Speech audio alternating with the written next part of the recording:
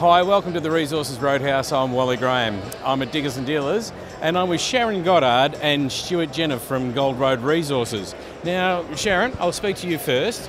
The Gruyere Gold project, it's moving along nicely. It's moving ever closer to pushing the big button to get things going. Yep. Can you just give us a quick update with how things are going?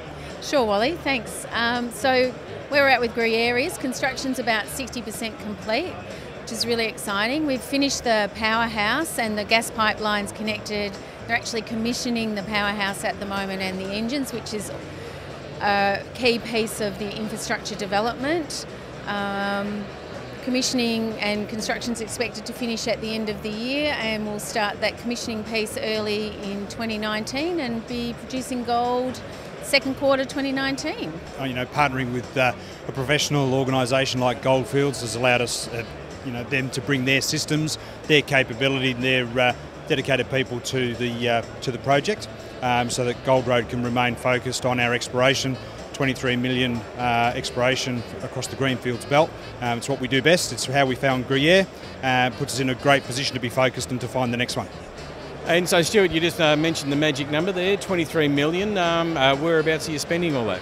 Yeah, so we've got 6 million for the Gruyere joint venture tenements, and then we've got the further 17 across our 100% Gold Road owned tenements to the north and the south. Oh, great. So, well, it's just, it's go for Gold Road at the moment. Everything's in positive territory. Yeah, it's exciting times ahead, unlocking the potential for our people and unlocking the potential for the Yamana Belt. And Sharon, it must be exciting for you. You've been with the company pretty much since, Central Board days, yes. Yeah, from back in the old days. And to see it come on to where it is now? I know, it's certainly been a roller coaster ride from when we found Gruyere in 2013 and getting through all the studies and bringing people on and continuing the drill out. And, just the guys out on site have done an awesome job with managing that whole process. We were having 6 rigs and 7 rigs turning, 70 to 80 people on site at one time, and it was just fantastic to see all that activity. And now we're watching the mine get built. It's just amazing.